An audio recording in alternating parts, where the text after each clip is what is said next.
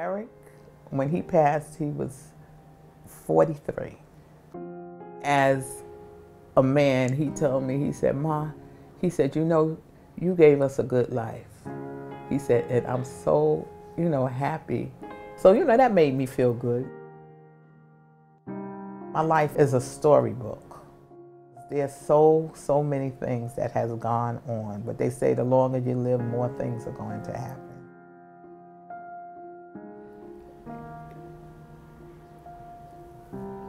This is his corner.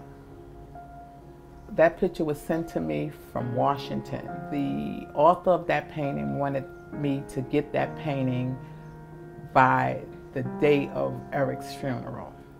And he put it on the Greyhound bus the night before, and everyone that touched that picture had to take a picture with it to ensure that the picture got to me.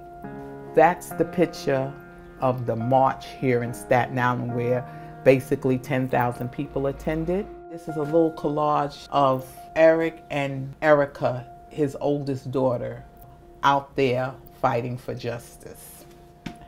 These ribbons here was from 2 weeks ago. They had a little celebration down on Bay Street near the site where my son was killed. And everyone took a ribbon and wrote a little saying on it.